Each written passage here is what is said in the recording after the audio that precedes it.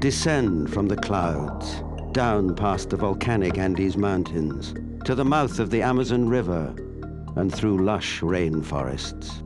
You are entering a country of geographical extremes, a home of record rainfall and arid deserts, with beaches on both the Pacific Ocean and the Caribbean Sea, and where the Sierra Nevada mountains reach to the sky. You have landed in Colombia, the jewel of South America. It is a land of natural beauty and breathtaking landmarks. Twice the size of France with only half the population, and is home to 1/3 of the world's species of birds. It is also the second largest producer of the world's cut flowers. It is here in Colombia where the Amazon rainforest begins, and mystery is born in a land that teems with geographical, cultural, and agricultural diversity.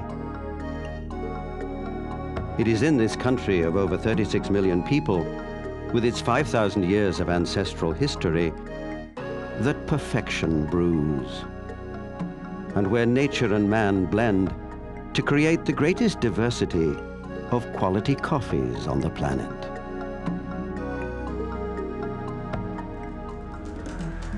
Join us as we introduce you to Colombia's dedicated cafeteros, a group of over 500,000 farmers who handcraft high-quality specialty coffees on their family-owned plantations. You will travel into diverse ecotopos, Colombia's widely varied agrological and microclimatic growing conditions, and witness coffee tradition at its very root. And finally, you will see how these growers have joined together in a federation to create good lives for their families, while nurturing the Colombian coffee beans that provide them their livelihood.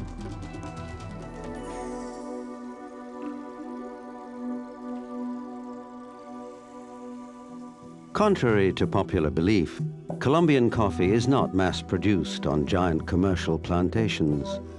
The average plantation here is less than 4 acres, so coffee becomes very much a family business, and crops receive a personal touch. Coffee trees in Colombia are carefully nurtured by more than 500,000 independent cafeteros and their families. Coffee is vital to the economy of more than half the communities across Colombia. Therefore, it is no surprise to find it woven into its cultural fabric and traditions. Cafeteros have a history with their land. Harvesting is done in very much the same way today as in the past. Most of the machinery cafeteros use is hand-cranked and mule-drawn, and uniquely suited to tackle Colombia's rugged terrain. The cafeteros are dedicated to the entire coffee-growing process, diligently returning to each coffee tree up to 8 times to check for ripeness until all its beans are harvested. In Colombia, growers are more concerned with quality than quantity. In fact, each plantation produces an average of only 21 60-kilo bags per year. With a range of climatic conditions, coffee is harvested in Colombia all year round. Its main harvest is between October and January, and a second, smaller harvest in April and May. When all is said and done, cafeteros collectively produce about 12 million bags of delicious coffee every year. This results in self-sustaining farms, cooperative mills, strong family structure, and superb tasting coffee.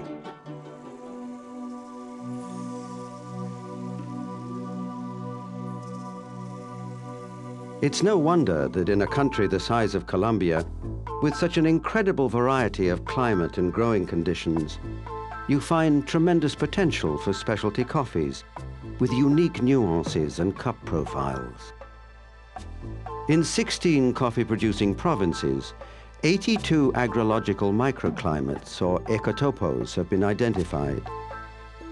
An ecotopo is a set of geographic characteristics distinguished by unique soil and varied altitude and climate.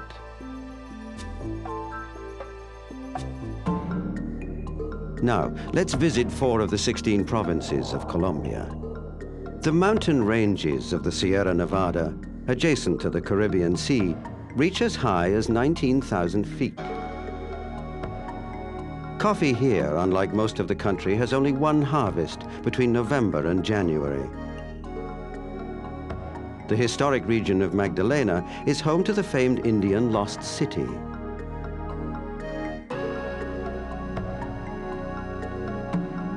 Here you will also find Santa Marta, the oldest city in the Americas. This territory's slopes once housed the Tairona Indians, but it is now home to the Kogi Indians, known as the Brothers of Humanity. This tribe lives in an environment virtually untouched by the modern world. Utilizing water from the melting snowcaps of the Sierras for processing, coffee in this area is harvested every winter from beans grown between 2,600 and 4,400 feet above sea level. From the Lost City, we travel 650 miles south to the province of Huila, with an entirely different set of growing conditions and crop cycles. The giant monolithic statues of the San Agustin ruins date back to 3300 BC and are the only reminder of a culture that had long disappeared by the time the Spanish conquistadors had come to Colombia. In Santander, where the city of Bucaramanga is located, yet another example of Colombia's climatic and agrological diversity can be found. Here, coffee beans are uniquely shaded by Spanish tree moss. Far from being home to century-old ruins, Santander is home to advanced horticultural experimentation. It is here that the conditions are perfect for the development of new cultivation methods and crop mixes that help protect the environment. On the Pacific, near the rainforests, is the province of Cauca, where the city of Popayan lies. It is home to one of Colombia's highest coffee crops, growing at altitudes between 4,200 and 5,700 feet. The province houses the Colombiano Indians, the land's original inhabitants. They harvest their special coffee crop in the spring, between April and June. But Colombia's geographical variety cannot be separated from its cultural heritage. It is a country marked by a diversity of people. In everything from its universities and shining Gothic cathedrals to its family-run farms, Colombia's diversity is reflected in a variety of exotic coffees, grown in different areas by different communities.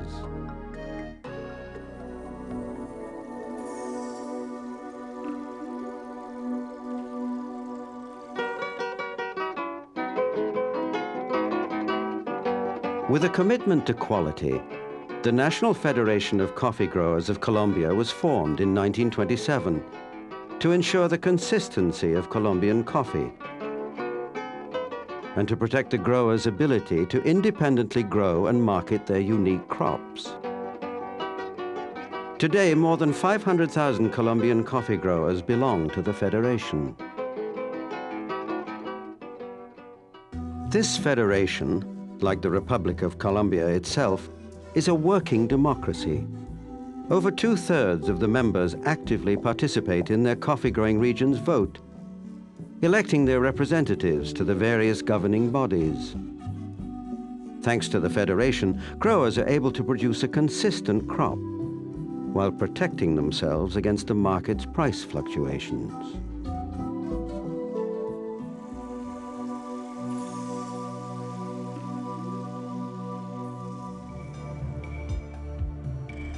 The Federation also assures that coffee remains as much an art as it does an industry. Quality control begins with the agronomist. These traveling experts set up both mobile and permanent schools, where they teach the latest coffee growing technology to growers in even the most remote locations of Colombia. The Federation also funds Café, a cutting-edge center where coffee is tested, monitored, and researched. Colombia is leaping ahead in a world where coffee drinkers have reached new levels of sophistication. Farmers and cuppers at the Federation envision a day when coffee lovers are able to distinguish between exotic Colombian coffees from different ecotopos in much the same way as wine connoisseurs compare wines from different regions of France.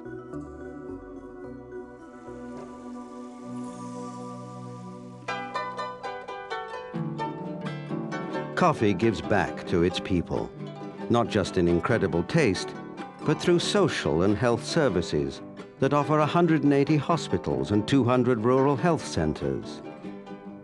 Coffee-funded programs have built over 6,000 schools, where over 360,000 children are being educated.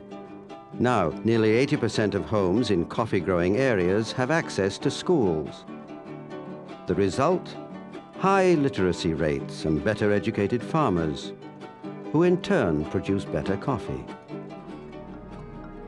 The improvements backed by the Federation are staggering. More than 5,000 aqueducts benefiting over 1.5 million people. More than 8,000 miles of roadways. Over 2,600 bridges, all enhancing the quality of life.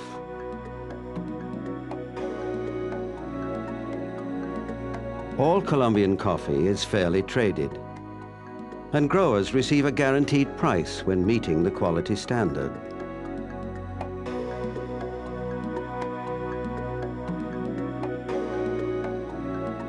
Woven into the social, environmental, and human fabric of Colombia is a love and flair for coffee, the result of the evolution of an agricultural art form.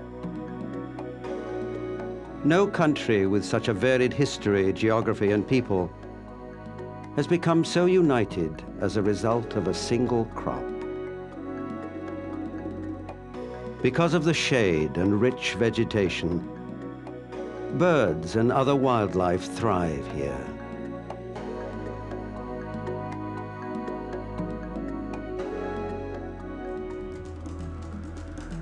Thank you for joining us on our journey through a majestic land, nurtured by tradition and deep-rooted pride.